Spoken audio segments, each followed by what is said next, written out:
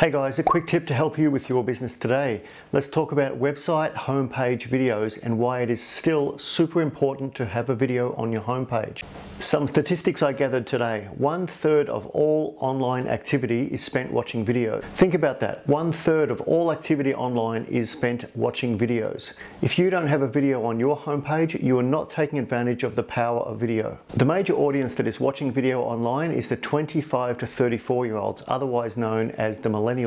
So if you're selling products online and you want to market your products to the millennials with disposable income, put a video on your homepage. Millennials are watching videos.